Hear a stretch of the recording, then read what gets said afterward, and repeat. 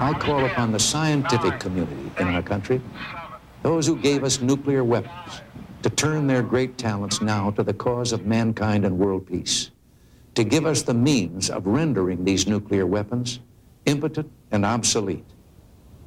My fellow Americans, tonight we're launching an effort which holds the promise of changing the course of human history. There will be risks, and results take time, but I believe we can do it. As we cross this threshold, I ask for your prayers and your support.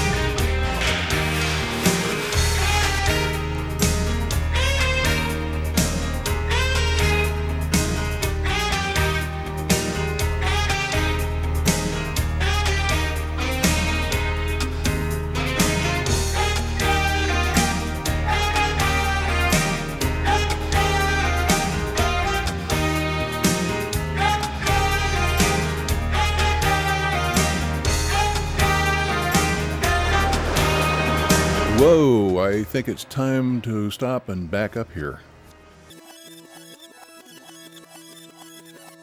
I really need to introduce you to this bad boy. This is the Brilliant Pebbles Concept Vehicle number 1. Guess this might be a good time for a mini history lesson.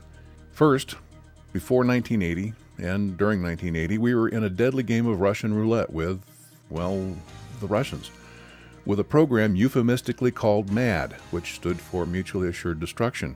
For every missile we deployed, the Russians would try to match or surpass us, which is what led to the arms race. The Strategic Defense Initiative, or as it was later called Star Wars, was President Reagan's plan to put an impenetrable shield to protect the United States from nuclear attack. So, how do you go about doing that exactly? Time to go to the magic whiteboard. When a nuclear missile is launched, it can take less than 33 minutes to get here. Here being, let's say, your neighborhood.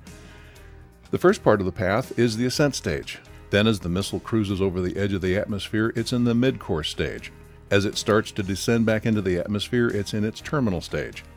One of the SDI programs was designed to locate the missile in the ascent stage by seeing the hot rocket plume and sending a projectile to smash into the missile at or near the mid-course stage, causing it to fall back into the atmosphere and burn up harmlessly.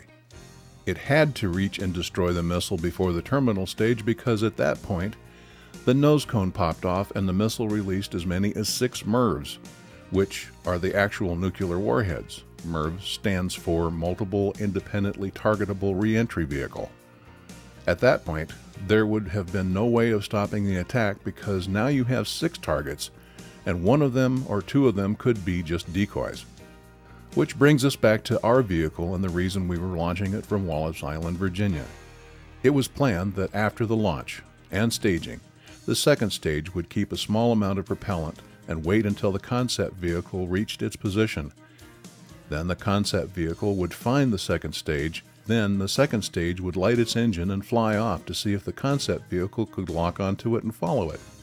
So that's what this mission was all about.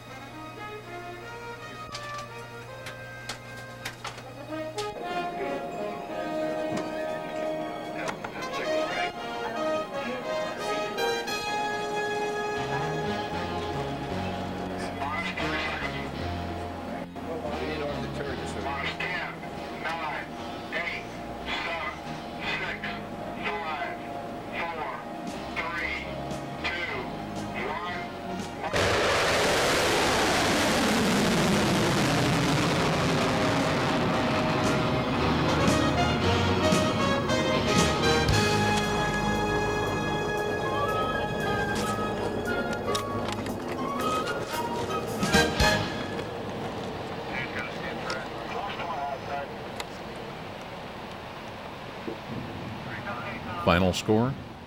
The launch was textbook. The Brilliant Pebbles concept vehicle worked great. And we even got a space view of the East Coast as a bonus.